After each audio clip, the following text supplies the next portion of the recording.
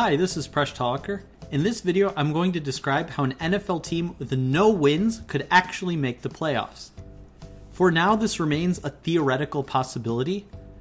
The team with the worst record to have made the playoffs is the Seattle Seahawks at 7-9. But who knows what will happen this year or in the future. In this video, we're going to do a mathematical calculation. We're going to look at the lowest number of wins you can have and still make the playoffs. We're going to show the answer is 0. The other topic is we're going to see the most number of losses a team could have and still make the playoffs, and that answer is 13 losses.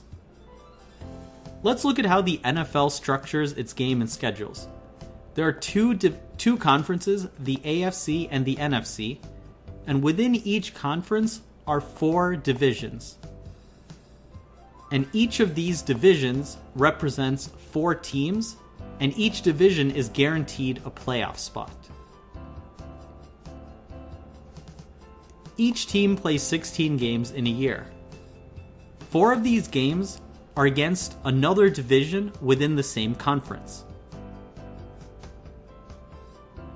There are another 4 games that are scheduled to a division in another conference. There are also 2 games that are played within the same conference, but in different divisions. And finally, the most important part is there are 6 games played within the same division. So each of the 4 teams within the division play each other twice. Now let's calculate the least number of wins a team in a division could have and still make the playoffs. So we're going to try and make all 4 of the teams in the division really bad. So we're going to say those teams lose all 4 of their games in the same conference playing the other division. They can also all lose all 4 games against the other conference. And they could also lose 2 games against the other divisional rivals in the same conference.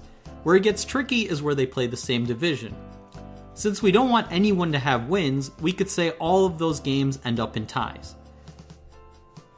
This would leave a team with the record of 0, 10, and 6, and all 4 teams could actually have this, meaning they would have no wins and one of them would make the playoffs. What if we want to know the most number of losses? Well, once again, we can say that each of the 4 teams is going to lose against the divisions they play against within the same conference and the other conference.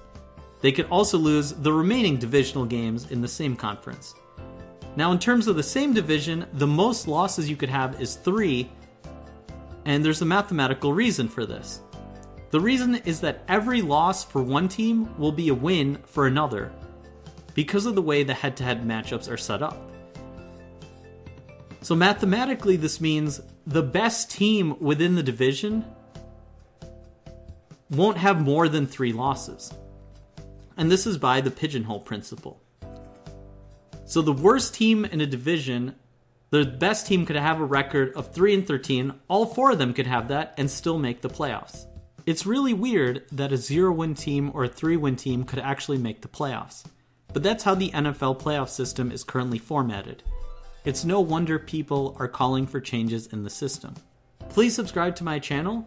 You can support me on Patreon, catch me on my blog Mind Your Decisions, on Twitter at Presh Talker, and you can get my books listed on my website.